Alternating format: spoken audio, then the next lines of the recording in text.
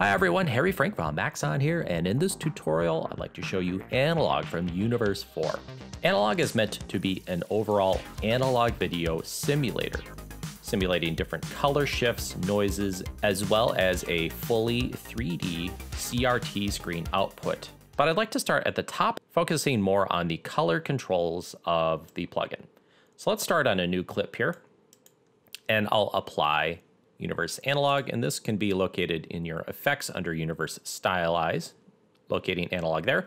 If you are in a host app with the dashboard, such as Adobe Premiere or Adobe After Effects, you can use the dashboard, go to Stylize, and apply Analog just by double-clicking on it like that. Now, first up at the top, we have controls to crop the source down to different aspect ratios. And this actually feeds all the way back down into the 3D engine that I'll cover later, but this just preps the size of the footage to work with the 3D engine properly. Now, these first few controls might sound fairly simple, such as saturation or phase, even temperature.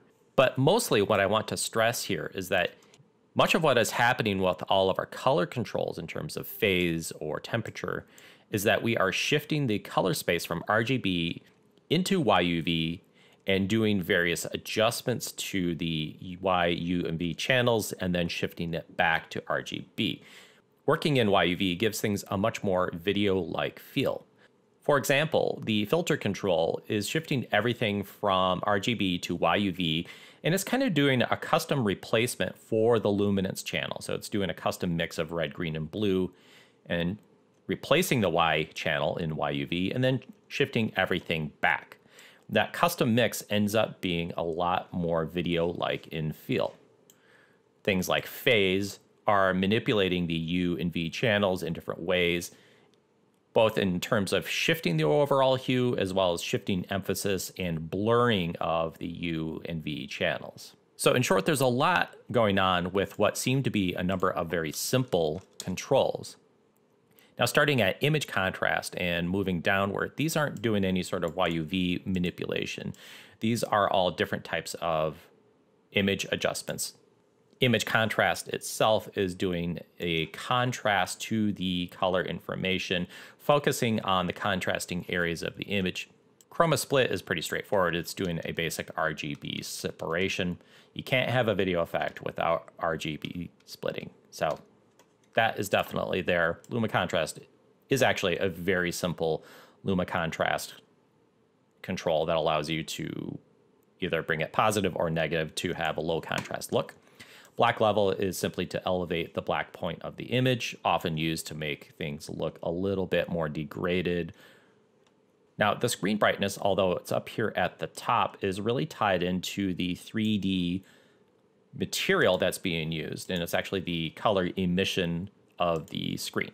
So this allows you to sort of pump the brightness of the screen up. So it's an actual emission brightness, not just a brightness filter on the image.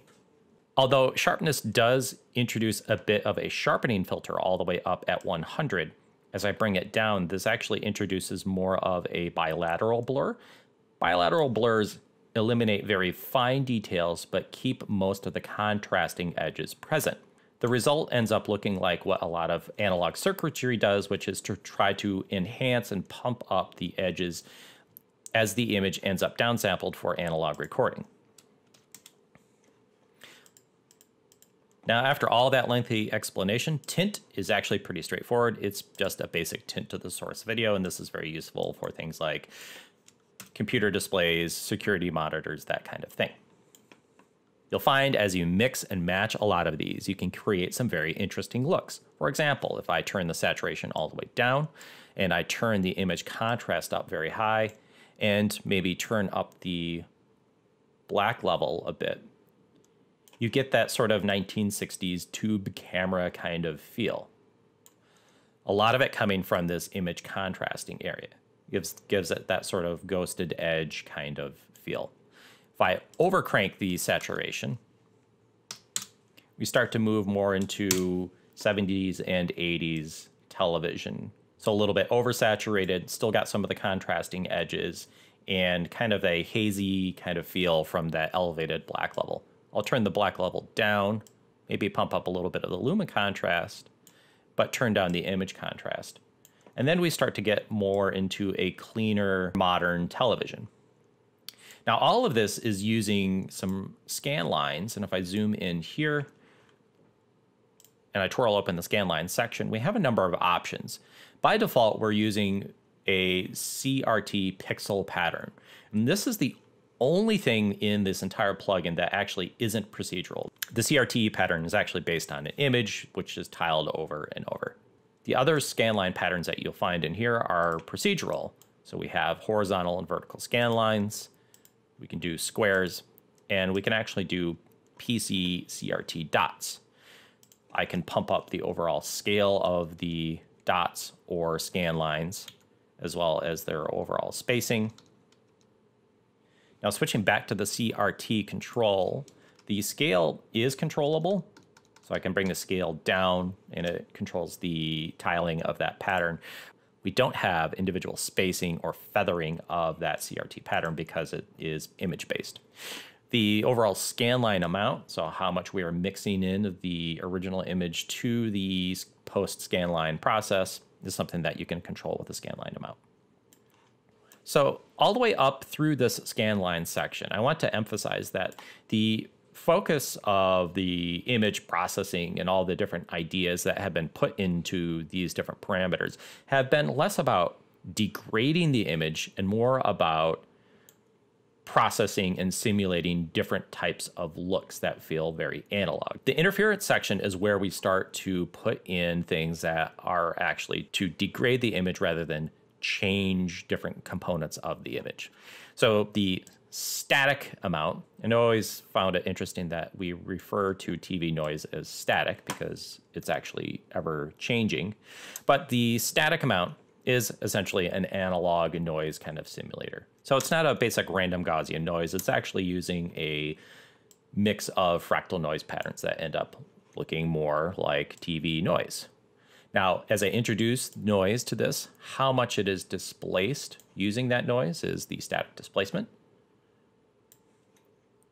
A little bit goes a long way there. The scramble amount is going to introduce a wavy distortion, and I can control things like its overall speed as well as its scale. Flicker isn't an overall image brightness flicker, but it's a flickering of bright and dark areas of the image. We can control the overall scale as well as the speed of these flickering lines. And then what we call the line, this is the scrolling interference line. If I turn up the thickness and the brightness, you'll see it. If I park on a place where you can actually see it, there we go. Now I know from experience, this line actually happens only when you record one video source from another video source, and you will get a scrolling line from top to bottom. So we can generally leave this kind of thin, and the color is kind of an aesthetic choice, and then how fast it moves is up to you. That is controlled with the line speed. Now, tucked inside this interference section is random interference. So this is stuff that only happens occasionally. And how often it occurs is defined with this random interference frequency. So let's say I turn this up and I park myself at a frame where we start to see stuff. So that it will flicker and scramble, and anything else that you define to happen during this interference period, that's what's going to happen. So let's say we add some random noise, we have color separation, scrambling, all that kind of stuff. So all of this additional interference happens during the flicker phase.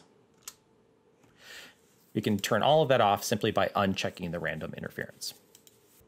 Next, let's talk about transformations in cameras and lighting and all that 3D stuff.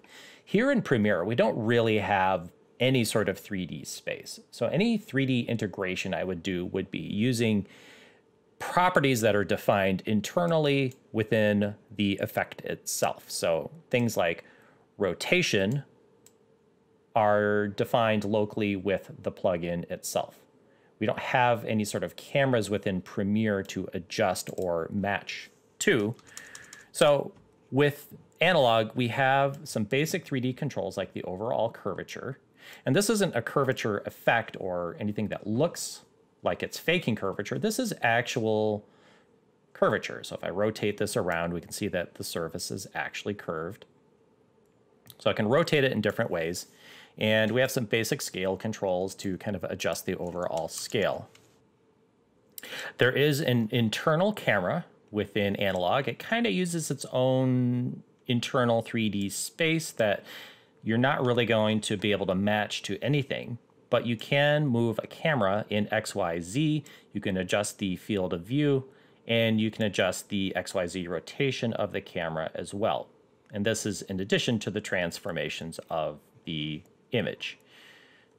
So I'd like to switch over to After Effects real quick, because After Effects does have its own internal 3D space, and I want to talk about some caveats with this plugin that I hope to revisit in a tutorial very soon, revising my words to say that the After Effects integration of world space with analog is a bit limited right now, but that really is just the case. So you might be hoping that you could perhaps do some match moving or tracking with After Effects and match the analog 3D space to After Effects. And I'm here to tell you that we haven't quite gotten the integration of our new 3D engine to match the world space of After Effects just yet. It's coming, but it's not in this version. The controls that I was showing you in Premiere are the same here in After Effects. There is a very basic camera with a field of view, rotation, as well as the internal rotation of the object, the curvature, scale, etc. Now that said, you can do some pretty clever things with the internal 3D space. In this example here, I've got a background plate with a television that looks like this. And I've got some footage that I've actually pre-comped, and that looks like this.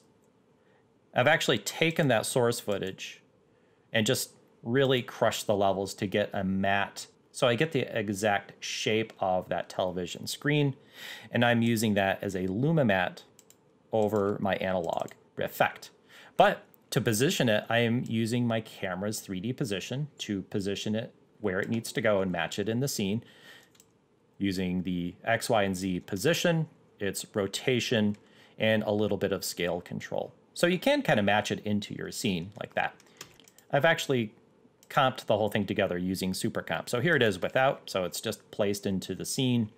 And then up here in Super Comp, if I open up the panel, here is my TV, and I've added some color correction, some edge blending, a little bit of haze, a little bit of reverse light wrap, as well as some diffusion.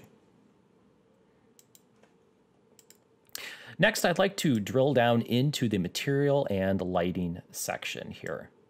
Now with this plugin, I really wanted to try to keep things simple because this isn't a full-fledged 3D plugin where you're loading objects in. You're essentially putting an image on there and curving the screen. You might want a little bit of specular and a little bit of reflectivity, and that's really about it. This first parameter here is a color that we are multiplying with the original source. So if I set this to 0, black, and then I start turning up the color mix, this will turn up the amount to which I am multiplying this black. So that's what's being handed into the render engine to render the surface. And we allow you to simply adjust the color of the surface here if you ever needed to do so. So I'm going to leave this just slightly illuminated, maybe with a little bit of additional light blue. The parameters that most affect this screen, and this is probably a little more visible if I start adding a little bit of rotation to this.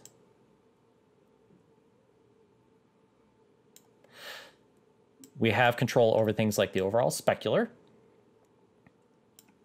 as well as a glossiness, which is kind of an overall reflectivity as well as additional specular. And the reflectivity or the reflection map is controlled right here with the environment map. And this is actually a number of maps that were taken from Cinema 4D because, well, we can do that now. So I pulled some interior shots that are either interior bedrooms or interior photo studios. So we essentially have some gloss, some specular, and an environment light to kind of control the specularity and reflectivity of the surface. There's also an internal point light, so I can move the internal point light around. Here in After Effects, we also have the ability to add additional lights. So if I go up here and I add a point light and I change the color of this, let's say we change this to something that's easy to see. I've got a kind of magenta point light, and I go to my light controls and I say, instead of saying using analog lights only, I can use both. So I'm using both the After Effects lights as well as the analog lights. And we'll see that we are now having the surface respond to the After Effects lights. Lastly, we have a very basic glow integrated to kind of give it a bit of haze without having to add additional filters, but feel free to use whatever favorite glow that you've got. So that is Analog from Universe 4. My name is Harry Frank from Axon. Thank you so much for watching.